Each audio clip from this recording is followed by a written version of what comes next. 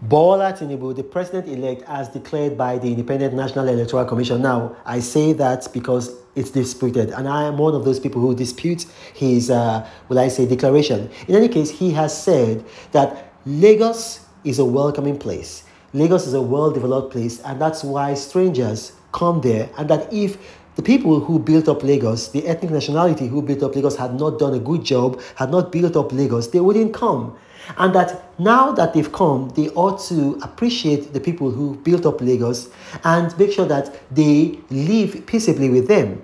He also said that if these people, he used the word Alejo is a Yoruba word because he spoke in Yoruba. Alejo means a stranger, a visitor. That not that Lagosians are saying that these people should not come to Lagos. No, they can come. But that when they come, they should respect the fact that the only reason why they're able to come is because Lagos is better than where they're coming from, because Lagosians themselves built it up.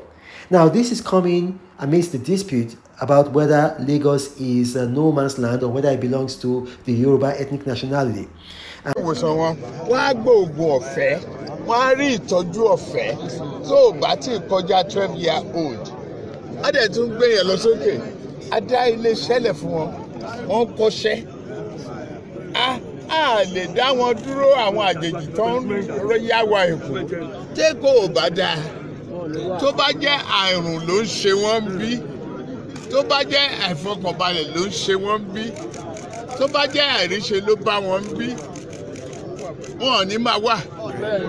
Àwọn tó ń yabo Èkó tí wọ́n kúrò lù wọ́n tó ń wá sẹ́kọ̀ọ́ àní wípé kọ́ máa wà.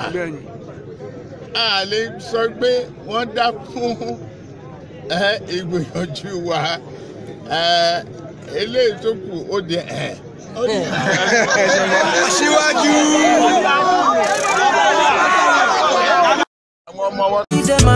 Only one man against the whole world in large, fighting with them monsters. Poverty I can't stand.